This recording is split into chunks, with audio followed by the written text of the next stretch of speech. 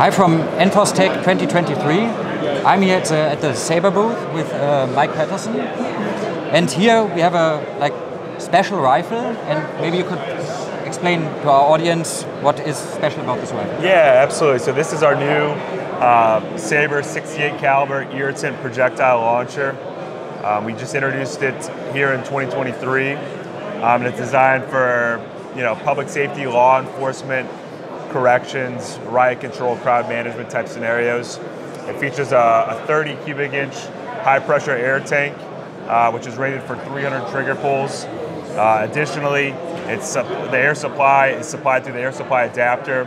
So you spin this on to engage the air, you spin it off to disengage the air. It's got common AR components to it, like Picatinny rails. You got actually 3 of them, so you can put a red dot sight on there, or a weapon light, or a laser. Additionally, it's got a charging handle, and ambidextrous safety as well. It's got an adjustable stock on it, and the stock is also offset, which gives you easier access to the fixed sights, especially if you're masked up. If you're going into a crowd management scenario where you're masked up, this gives you much easier access to get down on those sights. And then additionally, it features a 180 round hopper, so this will hold 180 projectiles, and it's also fully mechanical. So the way this works is it's got an internal arm system,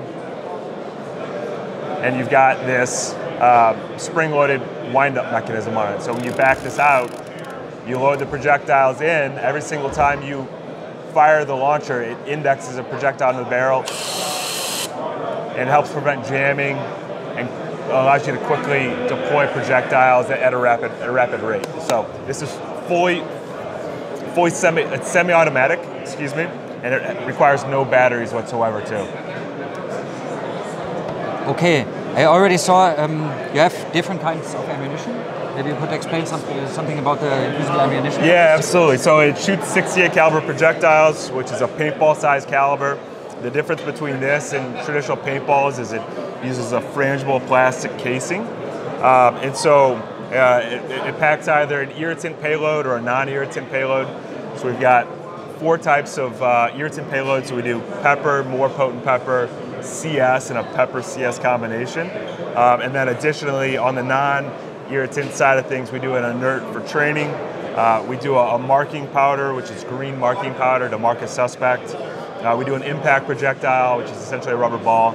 And then we do a glass breaking projectile, which is essentially an advanced polymer is what it is. Designed to shatter side windows on cars is what that's for. And then additionally on the projectiles themselves, you're accurate up to about 18.3 meters for direct impact. And then you can area saturate with the irritant up to about 53 meters. Okay. So what I hear from the ammunition, you have a wide range of applications you can use this. Exactly, yep. Okay. Where could our audience get more information about this? You can visit our website, which is www.sabrered.com. Again, sabrered.com. Okay, thank you very much. Awesome, thank you.